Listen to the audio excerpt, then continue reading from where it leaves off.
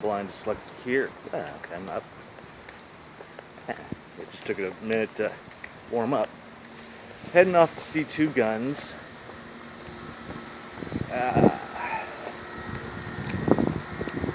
So, with Wahlberg and Washington. So, big question. Two guns. Should they be allowed to reload, or should they be shot down in the prime of their life? Okay, lame, I know, but had to come up with something by the quick. Yeah, as you probably can tell, it's raining or drizzling. I was trying to hold off as much as I could before I set off. The other time, the other showing's like 2. It's 11, 2 o'clock-ish. But I thought, I'm going to go to the early show. That way I can get this up and running.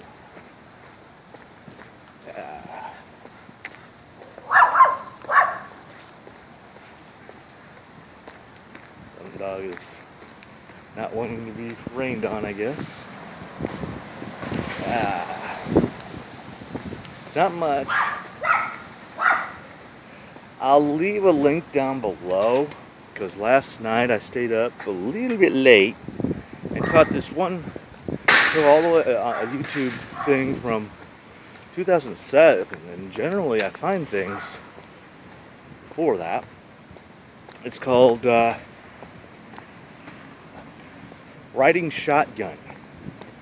It's something of one of these little digital comics which they were playing on YouTube, and I'm still surprised I didn't find it by 2008 or so.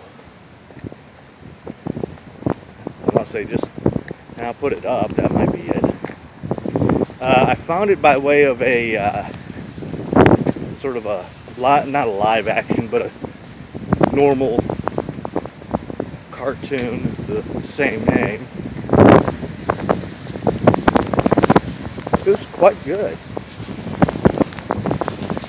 About these two assassins, and they wanted to join the National Society or National Association of Assassins or whatever it was called, and things just totally get bumped.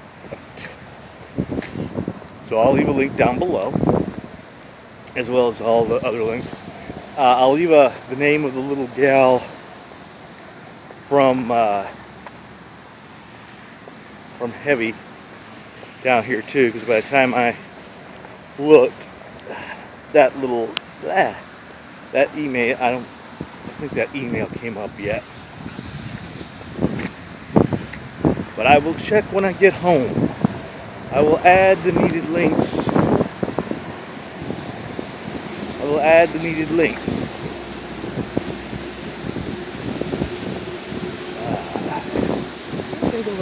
I had Hooters last night. I had their Philly steak, which was real good. Shannon was her name? I'm brain farting right now. So I'll leave her name down below here.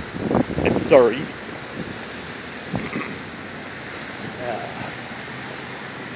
I found a way of wearing the contact, which is real weird. Because for a time, if I had it turned a certain way, I wouldn't be able to see or want to pop out.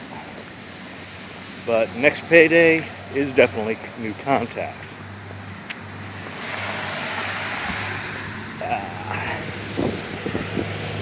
It's gloomy out. I hope it clears up. It says it's supposed to be 50% today. That way. Switch.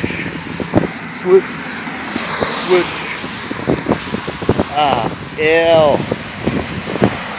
I don't mind getting my feet wet, but you know how when you find that one lovely spot. Okay. you find that one lovely spot. It's like, hell. I guess old Michael Woolbucks is over at VidCon as well as the rest of the group. I'll leave a link down below to their pictures and all that for everybody else.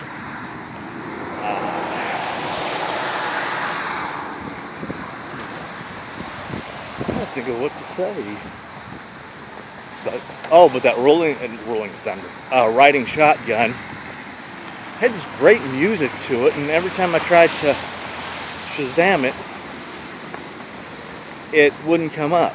I also was trying to find out the artist of this one song, which I was hearing at Hooters, but it too would, either I was too far away or something, but it was like, I even looked the lyrics up.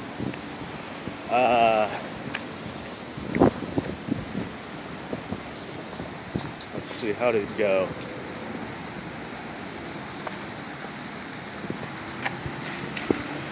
Can't even remember that one now. Don't you hate that? It's like you can hear something, let me get by. You can hear something, and right the minute you want to recall it, your mind just goes, nope, not going to.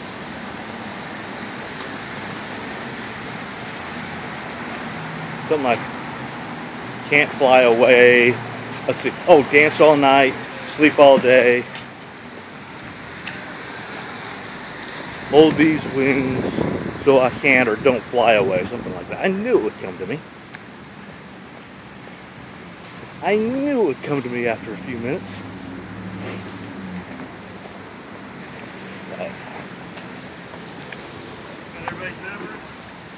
It looks like it's trying to clear up.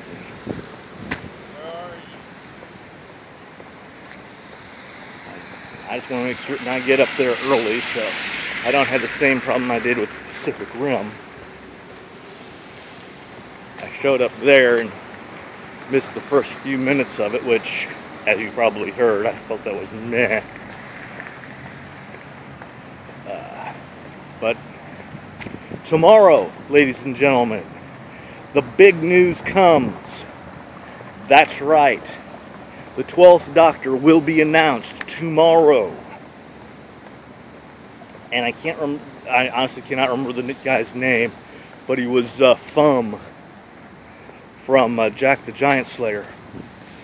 They were doing a little debate. Here we go. They were doing a little debate about how, of all the people who they were asking questions to, and asking whether you are the next Doctor, they always downput that, pretty much said no and yada yada.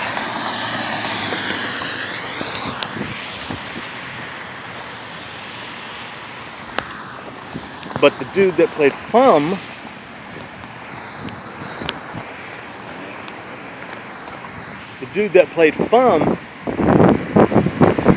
who was a 7-4, 7-6, 7-4 or 7-6 pick, didn't say yay or nay whatsoever. That's why people are wondering whether or not he's going to be the 12th Doctor. And I really hope, this is another thing I would like to see, is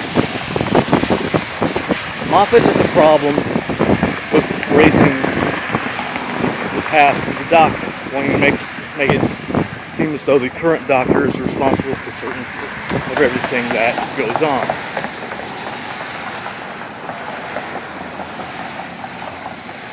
But yet, he does the same temporal out of sync storylines so often in Doctor Who, which gets old. Right, it's starting to rain again. It was drizzling when I left off. But no. Look at how they did Name of the Doctor and use the lame Big old yawn. You yawned, didn't you? Big old yawn villain of the great intelligence. Come on. When I was talking to Matrix Lord and the rest of the guys, they would have done better if they used like the Marvel or DC villain of Ra's al Ghul or Doctor Doom. It would have fit better. I gave up on that one. I tried to rewrite that and try to utilize Doom and Ghoul, and every time I just could not get it to fit right. I might try it later, but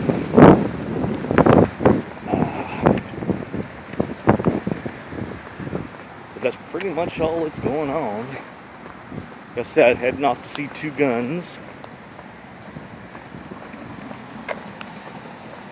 Crossing my fingers that it's good. And I'll give you my TBD at the movie rating after seeing it.